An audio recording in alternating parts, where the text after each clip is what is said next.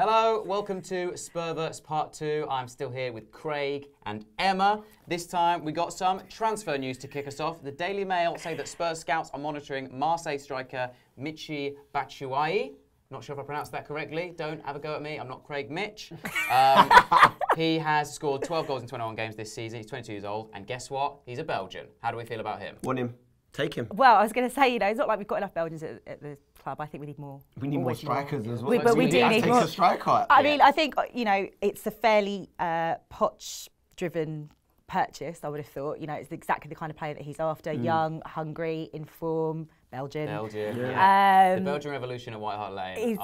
It's just brilliant. We love it. So I wouldn't be surprised. I suppose the only query you kind of got to say is that obviously the standard of Ligue 1, I think that's how you say it, is obviously not where it's at compared to the Prem. In terms of strength and depth, the teams at the top are obviously very good, but it's not. We've not got like a kind of Chelsea-Leicester situation kind of going on over there. So whether he could cut it over here, but then again, we've been talking so much about how we need backup for Harry Kane desperately. We've got a young side. We've got a lot of players that you probably wouldn't have thought of going to cut it in the Premier League before you saw them play. Exactly. Suddenly they come up, and also like if he's got a lot of Belgian mates.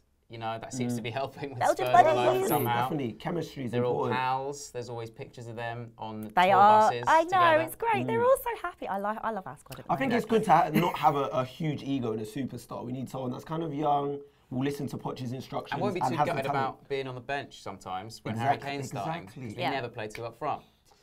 So yeah, I agree. Let's get him now. Let's get him. How about this then, guys? Harry Redknapp says that Spurs can't win the league. He said, "I do not see them winning it." To be fair, do we see ourselves winning the league? I've said this before. I don't think we can win the league this season. I don't think we score enough goals. I don't think we're experienced enough yet. Next season could possibly maybe be a whole different story, but I don't think we're going to win the league. I don't think we can win it, but I'm saying we should go for it. And this is what I've been saying, because I just think He's gone all positive now. If we set our targets really high, shoot for the moon. If you miss, you'll be amongst the stars. Or in this case, amongst Champions League stars. Or you'll burn up re-entering the atmosphere. But or that.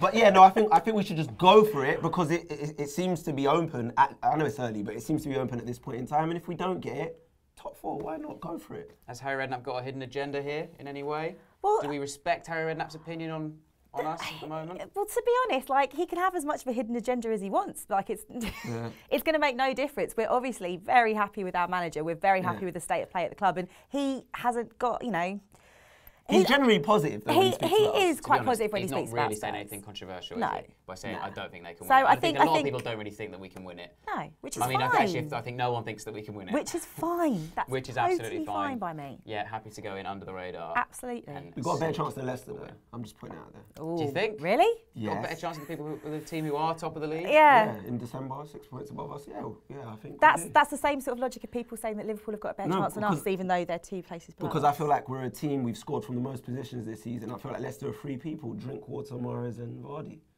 That's my opinion. Maybe, mate. But we talked a lot about Leicester. Football is a team sport, guys. Fair enough. Although I feel like we're pretty much Moussa Dembele at the moment. Anyway, speaking of our squad, Ryan Mason has said that he reckons he will be fit for the festive period. How important do we think that's going to be? I think it is very. Games, short amount of that's time. The thing. A lot of games, a short amount of time, and God forbid we pick up any more injuries in that central defensive midfield. Yes. Extravaganza. We need. When we thought him Dembele back. was out. Exactly. Panic stations. And it just doesn't look like Winks and Carroll are really ready to step up. I mean, Carroll's been about for a while, but Winks doesn't look like he's ready to step up.